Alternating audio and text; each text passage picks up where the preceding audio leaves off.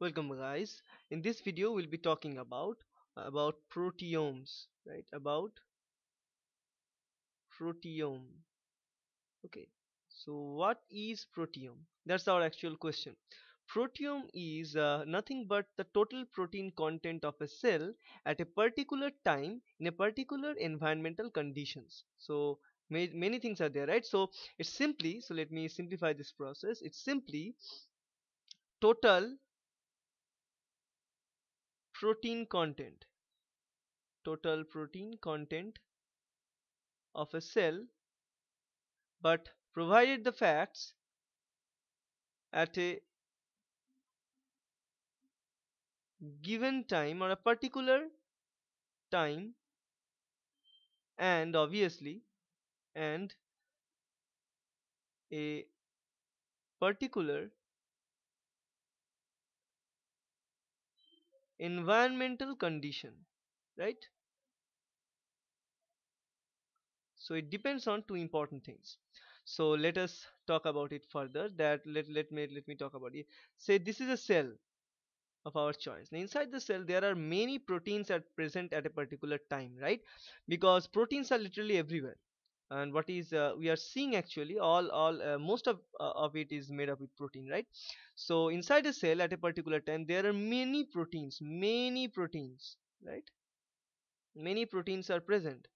Now proteins are present in cell membrane, they are embedded in cell membrane, they are present in cytoplasm, in all around cytoplasm, because they are providing the crucial functionality inside the cell. So what proteins are doing, these proteins help, and all the proteins that are present inside our body, they are specialized, right? Some protein are doing some important functions, like the membrane embedded proteins are important for the transferring of components out and in of the membrane. And obviously the proteins that are present inside, like the DNA polymerase, RNA polymerase, they are helping in the DNA replication, transcription and translation and all these things, right? So proteins even required for the production of other proteins. So proteins are actually everything that we can imagine for a cell, right? So not a single protein can do all the job inside the cell. So instead we require many proteins. So let me talk about it. Let's say here, let's say this is a protein. So say protein 1, say another protein, let's say this one is a protein 2. So all of the protein is having their own functionality, so it's protein 2. And let's say this is a protein 3, so protein 3 is having its own functionality.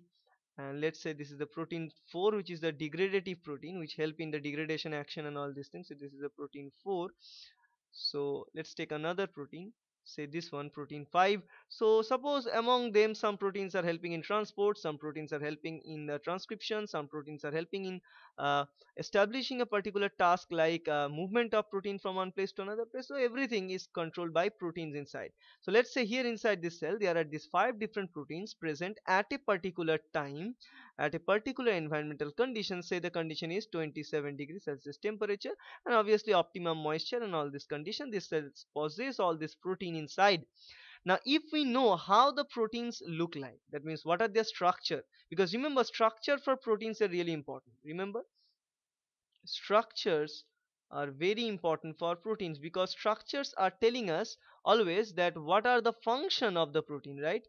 So this is a very important relationship of in case of protein, because structure of protein will tell us the function of that protein. So now if we understand all the structure of the protein, if we identify all these 5 different proteins in this case, and we know the structure of the protein, then from knowing it we know we will be knowing the function of the protein, right? So by knowing the structure we can get the function of the protein. Now suppose we know, we take we break this cell, we take out all the proteins, we isolate the proteins, we identify the proteins, and we get the structure of the proteins. Pretty fair, right? Now from the structure we also know how they are functioning. So we know how what is the function of protein P1, we know the function of protein P4, P2, P3, P5, everything. We know all of their functions, right? But this is not enough.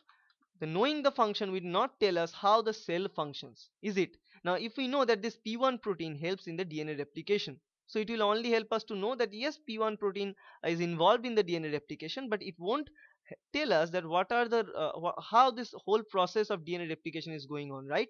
To understand the all cellular machineries at once, what we need to know, we need to have a profound understanding of all the protein functions, and not only their individual functions, but also we need to learn how these proteins are interacting with each other. That's very, very important. This is probably the most important part, the interaction of these proteins. Now, how this P1 is interacting with P3, whether any kind of interaction is present between P1 or P4 or not. Say in this case P1 is not interacting with protein, I'm denoting with this dotted line.